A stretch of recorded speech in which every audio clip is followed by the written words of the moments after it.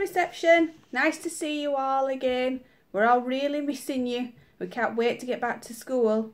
So we just thought we'd do something a bit Eastery today in the Easter holidays. So we're going to have a try at making our own sock bunnies. Okay, so that you can make this in your house. You'll have all these things at home. So you need a sock, a nice clean one, not a smelly one. Okay, and you're going to need some rice. Okay, you see I've got some rice in there. And you're going to need a rubber band. If you haven't got a rubber band, don't worry. You could use a hair bobble instead. Okay, and you will need a ribbon or a piece of string or a piece of wool. And you will need some scissors to make your sock bunny. And then you're going to need some pens so you can draw on the eyes and the mouth, okay? You can choose the colours. It's up to you. Or if you've got some stickers, you could use stickers to stick the eyes on. If you've got some glue, you could stick buttons on for eyes. It's up to you, okay? So what you need to do first to make your sock bunny is you need to get your sock, okay? You need to open it up. And I'm going to pour the rice inside. So in it goes. Be careful not to spill it. It's making a noise. Sounds a little bit like rain. Ooh, I'm spilling a few bits of rice. A few grains. There we go. Okay, so all of the rice is inside my sock now. Okay, so what we're going to need now is we're going to need our rubber band, and you might need your grown-up to help you wrap this rubber band around because this is going to be the top of your bunny.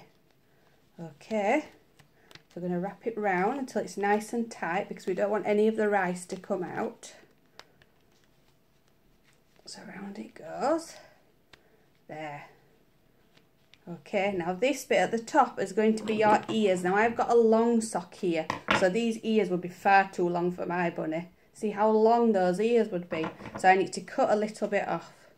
So you might need your grown-up to help you with this, with the scissors. Okay, so this top bit is going to be our ears now, but we need 2 ears, so we need to cut that in half. Okay, so I'm going to get my scissors and just cut it right down the middle. Just be careful that you don't cut the rubber band.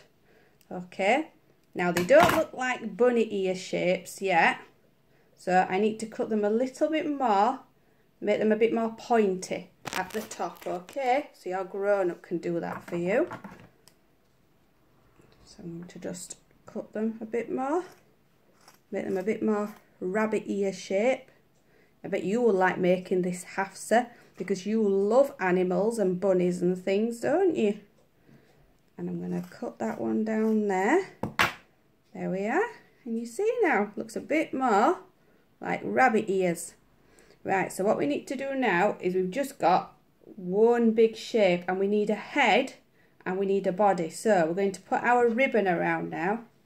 So we're going to make sure the bottom bit, the body, is a bit fatter than the top bit for your head. We're going to do that by wrapping the ribbon around there and tying it in a bow. So you might need your grown-up to help you with this bit. There we go.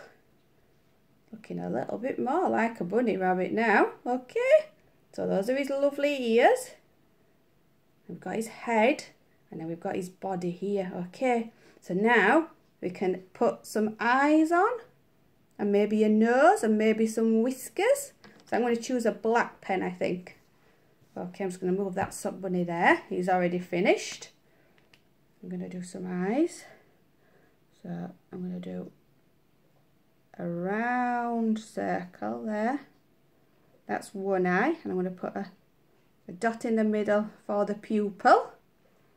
And then I'm going to do another eye just there, a round